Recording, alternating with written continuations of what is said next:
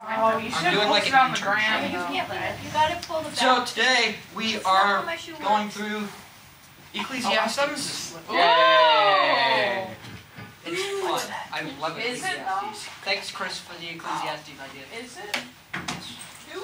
And it's by moi, that guy right there. Who's that? I don't know. So, Ecclesiastes. Sometimes it can be a difficult read. And here's one of the reasons why. Because Solomon, or the preacher, says that everything that is under the sun or of this world is meaningless. And he even titles the beginning of Ecclesiastes, All is Vanity. And he also says that these things that we do, all of us, literally all of us, do as humans are vanity, such as wisdom. Wisdom's vanity. Self-indulgence. Living wisely. Pay attention. Toil, which is work or burdens, as we have defined in my Sunday school class. And wealth and honor. Those are all forms of vanity. Like, they're all vanity. And all of these things are vanity or meaningless unless we give the glory to God and honor Him. So if you have wisdom and you're not honoring God with it, it's nothing. It's vanity. One of the main things that we need to focus on that I mentioned, especially in this generation that we have now, toil. Working. Toil. And trouble. Like that person.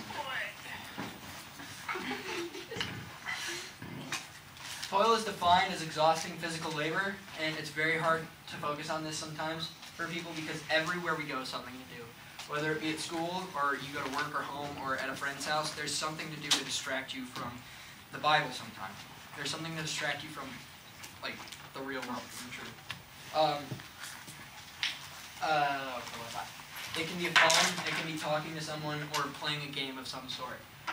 If you're not honoring God, it's pointless to be doing what you're doing, according to Solomon, or the preacher. There's one reason that work is so hard, and that is the fall of man. You know, Adam and Eve went into that garden, and Eve was like, take a bite out of this fruit. And Adam said, sure.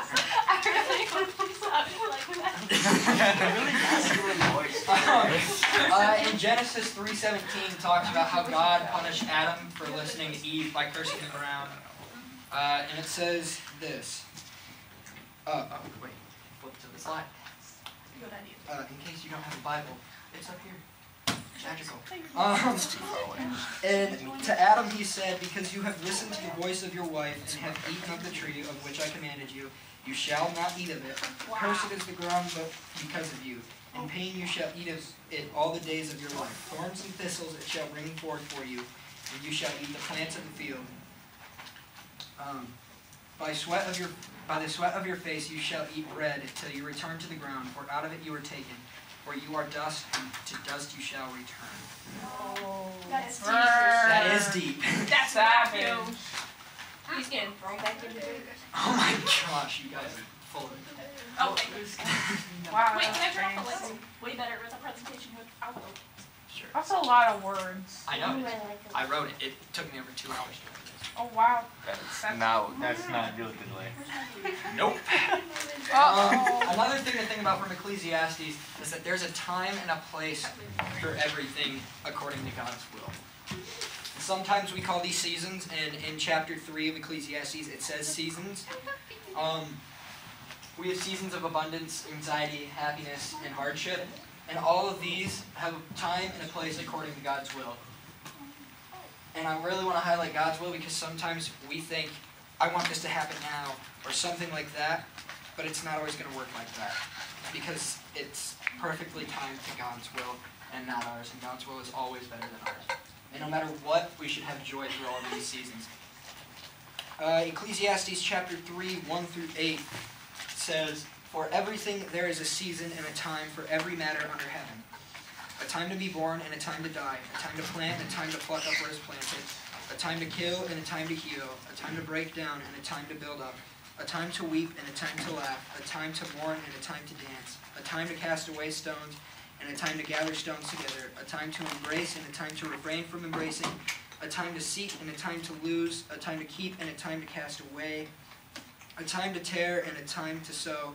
a time to keep silence and a time to speak, a time to love and a time to hate, and a time for war and a time for peace. You just made that a rap. That was fast. Good job. You can make a Okay, song I out of like that. You should make a diss track. Do you see It's that? something Like, he I was do. just, he was The going devil. off. Yes. Oh, man, I forgot that 6 through 8 is on another slide. Next. One of the biggest things from Ecclesiastes that I found, fearing God. Yeah. Fairy God? Fearing God. There. Fairy God. Fear. Fairy godmother. Yeah, he talks about it. Pretty odd. So, in Ecclesiastes 5, 1 through 7, Solomon mentions fearing God. We see this quite a bit in the Bible, like Deuteronomy 8:6, Proverbs 1:7, and Psalms 2:11. All of these verses mention fearing God. But what does that exactly mean? What does fearing God mean? It's described by a lot of people as honoring Him and giving Him reverence. I like to keep it short and sweet in my mind, and I just say surrendering to Him and just witnessing His awe and His glory. But in Ecclesiastes 12:13, it says, "The end of the matter, all has been heard. Fear God and keep His commandments, for this is the whole duty of man." And then it goes on to say in verse 14, "For God will bring every deed into judgment with every secret thing, whether good or evil."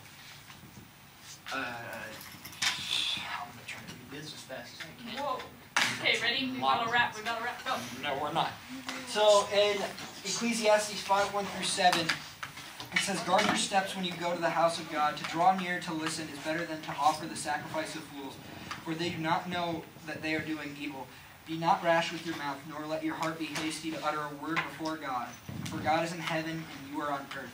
Therefore let your words be few, for a dream comes with much business, and a fool's voice with many words. God, when you vow a vow to God, do not delay paying it, for He has no pleasure in fools. Pay what you vow.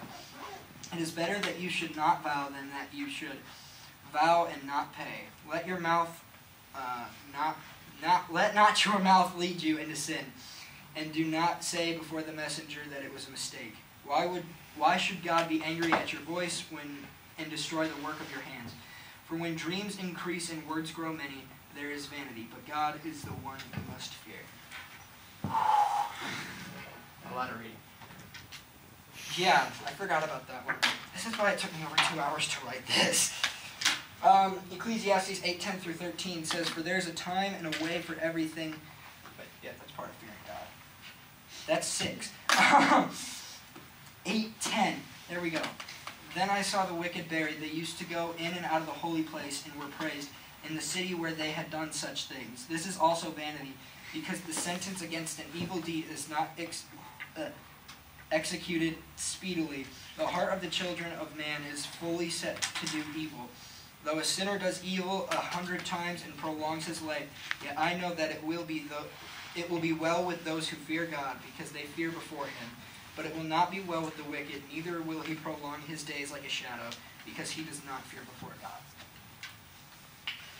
Here's my ultimate takeaway and my second to last, well, technically my last slide of this lesson. Do all things in God's glory and surrender yourself to Him, and show patience and wait for God to do His will, because His will is better than ours will ever be. And here's a verse to support that. As Matthew 6:10 says, "Your kingdom come, your will be done on earth as it is in heaven." Give us today our daily bread. Forgive us our trespasses, we forgive those who trespass against us. Okay. And there's the logo. Oh, we have to He made the Gull Lake and everything. Yep. Yep. He did not.